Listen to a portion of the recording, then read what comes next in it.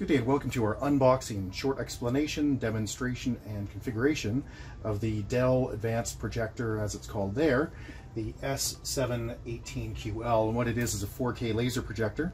Now, if you don't know anything about these things, the nut of it goes like this. Previously, a bright light was used to shine against a spinning wheel. The spinning wheel would then project pixels up on the screen. However, apparently about 70% of the light was lost by using laser. The high-end laser devices that are $70,000, $60,000, $70,000, there's one laser per color, red, green, blue. And what that does is not have you have any loss of light. So if you're ever in a large room with a very bright projector, that's what it's using. It's probably using laser. Now, how did Dell get the price of this down so much? So when this came out, it was somewhere in the area of about 10,000 Canadian, which was a pretty big decrease from the previous versions. And now it's down to about 6,500 Canadian. And we were able to get this for, let's say, more than $1,000 less than that from our Dell rep. And you may ask, well, how did they do that? Well, what they did is, instead of using a laser for each color, they're using one laser, and they're still using the color wheel, so there's some loss, but it's dramatically better and brighter than the other projectors that are out there that are not laser. So this is a very nice middle ground. This is also an ultra short throw projector, which is supposed to get us about 100 inches of display from about 4 inches off the wall, which is pretty amazing. So without further ado, let's get to this thing. I have not opened one of these before. I do not know what to expect. I can tell you, however, it's very heavy, like shockingly heavy.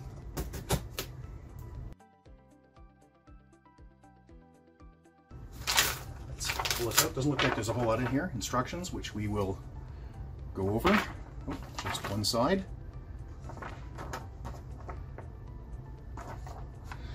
And let's lift this sucker out. That is heavy. Not terrible, just heavy. And here's no doubt the accoutrement, cables and so on and so forth. Made November 2019, so this is nice and new. What do we have in here? Power cable, don't care. HDMI cable, don't care. Remote control, do care. All right, so let's take a look at this. Up top, we've got the control panel. Then we have the actual LCD projector. The front here, this is the receiver for your infrared remote. On the sides, there is nothing. If it just fans there, and input there. And on the bottom, you can see it's just adjustments and a clamp at the top left, so you can lock it down if you need to. Those legs are resizable, you can spin them out. So most importantly are the inputs at the back here. Now, this projector has a whole bunch of cool functions, one of which is HDR. So HDR is available, if your laptop or computer supports it, on HDMI 1 only. And that's you can see here it's HDMI 2.0. If you're not familiar with what that is, you're going to want to Google it. So we have an old school USB, we have an RS-232 port, but it's a COM port, network port, Ethernet. We have two output ports for USB. We also have a second HDMI port, which is only 1.4, and a third one, which is only 1.4. And then over here, you can see we have a typical USB in. And that is for, plugging videos and movies in. And you can play them and control them through the control panel on the top, optical audio out, and also headphone jack if you want to put audio out. However, the best way to put audio out on this is with a Bluetooth speaker. It has a speaker built in, but you can turn that off if you don't have to use it, if you don't want to. Here are the resolutions that the screen supports. So just take a look at those. About the only confusing part of this so far has been when I unpackaged it, I got this key, which I did not know what to do with. And the instructions are great. They say, there's the key. If you don't know what the key is, go to support.manuals. Nope, that's not what it is. I looked it up, went through all of the manuals trying to figure out what it is. This is the manual. So, just so you know, it's basically garbage, but they just made it look really cool and sophisticated, which is completely unnecessary. But anywho, let's plug it in, see what it looks like. All right, so here's the remote control for the projector. And I don't know why they gave us two batteries, but I'm assuming there's not one in here. So when I turn this, because I see this little tab here, you have to turn this and pop this out. And there it is. So for some reason there's a battery laying out. I'm not sure why that is, but anyway, let's put that face down. And let's turn that back. There we go. So that's the remote setup. Spare battery, I suppose. So this is the image from a Benq short throw 1080p projector, about 3,000 lumens like you can see on the left, which is mounted in the ceiling. It's a short throw, not an ultra short throw, so it's about 5-6 feet off the wall and the ceiling. And I'll just show you that. There you go. And you can see that the Dell unit is there. That is the Dell Advanced 4K 718QL. And I put some coasters underneath the stand because our floor is not level in this particular facility. And then I used the adjustments at the bottom of the projector to further tweak it. So let's take a look at the difference.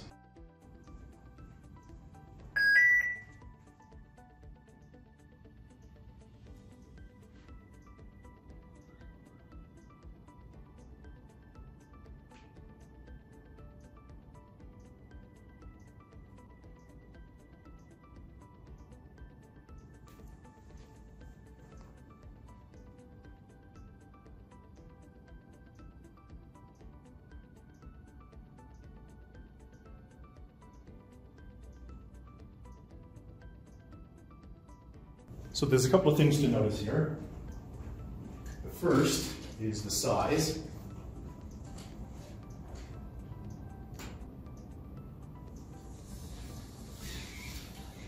This image is 11 feet. So that's a pretty substantial image for something that is 8.5 inches off the wall.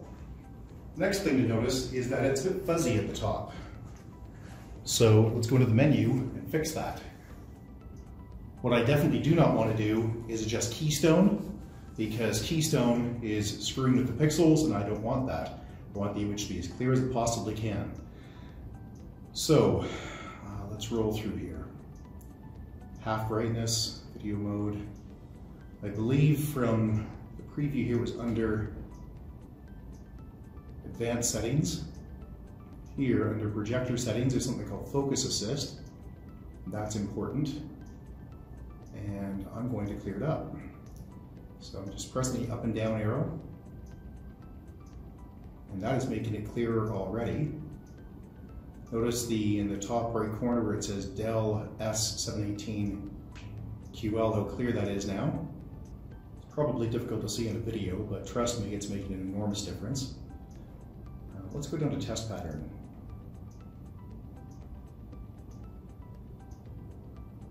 That's nice and crisp. Things are very straight, not perfect, but very close. Back to test 2.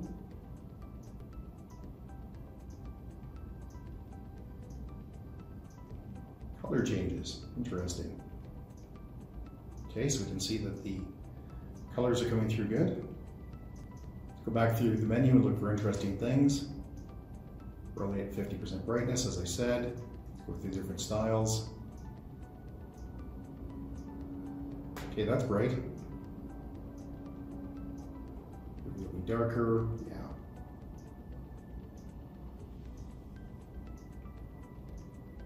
Custom lets us play with it. I'm just going to go back to either presentation or bright. Let's see what we get here. I think presentation is fine for now. Wall color is white. That's important, by the way. If you have your wall painted and you don't have a screen, you can set up the colors here and it will compensate for them. So your image will look great. Audio volume. One of the greatest things about laser projectors is that they last much longer than a typical bulb does. So I believe this is rated for 20,000 hours as opposed to 2,000, 3,000, 4,000, maybe even a long life 5,000 bulbs. So this projector should last the life of this room. So before we let you go, there are a couple other little things to look at. One is in display settings, I can clock this up to beyond normal 4K. So let's do that just for fun and see what that looks like. See if it actually works or if it's fuzzy. It's not the native resolution, so it probably won't be as clear. Boy, that looks just fantastic. I'm going to change it back because in the spec it says that the actual native resolution is 3840 by 214. So as you can see, this is not an HDR video card, and it will only support 30 Hertz, which still works fine on this, but the projector will support 60 Hertz. So I will change the computer that's driving this to something that is 60 Hertz.